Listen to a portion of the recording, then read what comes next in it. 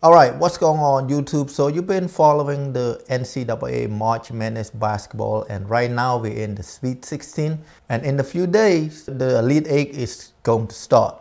All right, so you see them play with this bright ass orange basketball, and you wondering to yourself, is this basketball worth it? What does it feel like? You know, what's the price point on that? Should you buy it? And today we're going to find out. All right, let's go.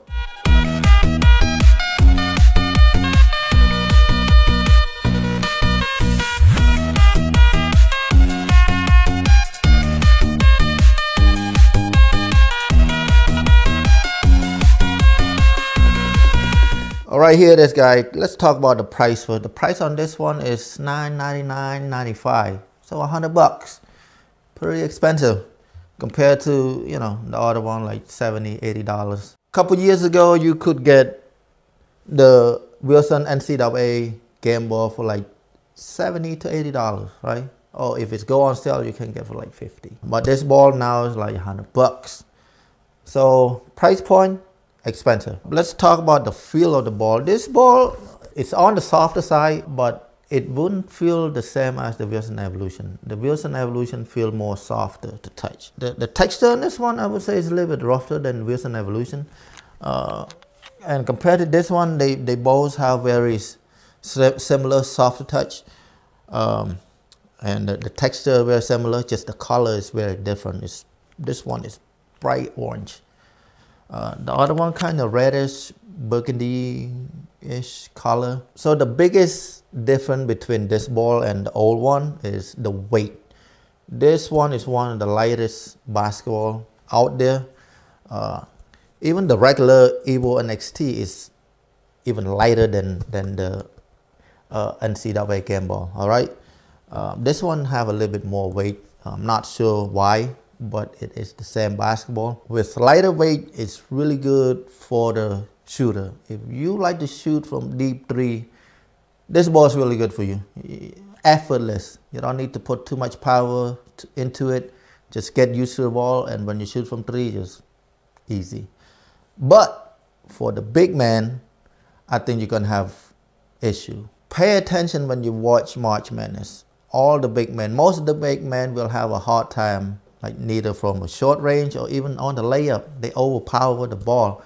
You got to remember, during the regular season, a lot of schools have different type of basketball at home. But when it comes to March Madness, this is what they have to use, right? So I don't know how much time they adjust to this ball or get used to it.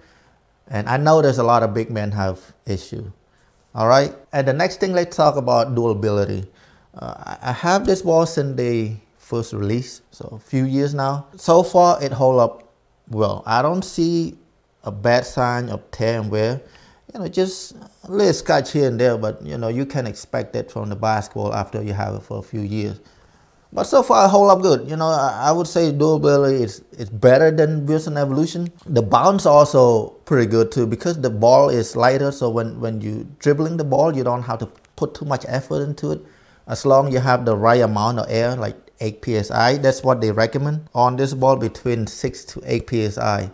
So you know, depend on how you like your ball. If you like it bouncy, put it into 8 psi. If you don't like too bouncy, stay with 7.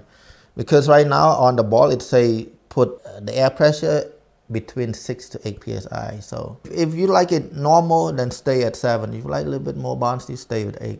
But I think in the NCAA, they put 8 psi in it. But yeah, overall, it's I would say it's a good ball. So should you buy it? I mean, depend. If you have money, buy it, because it's $100, pretty expensive. And you got to keep in mind, this ball it doesn't feel the same as the Wilson Evolution. If you like, you know, that soft, like smooth, spongy feel like the Evolution, then this ball might feel a little bit funky to you. And also, right away, if you never played with this ball before, you're gonna feel like it's so light in hand, and when you shoot, you feel it. The ball is light. So that's the only, you know, main concern or what you have to keep in mind. The lightness of it is the biggest noticeable with this ball. And then also, you know, for the international player who like to use molten, this ball is not going to feel like the Molten GG7X or even the newest model BG 4500s. All right, it's completely different feel. So if you guys going to buy it, make sure you get the official game ball. Right, there's a replica version of this and it's not the same. All right, make sure get the legit official game ball. But yeah, that's that. I'm only make this a quick review. I already did a full extended review on my channel on this ball, so if you guys want to check it out, go check it out. And if you want to buy it, make sure you check out my Amazon affiliate link down below.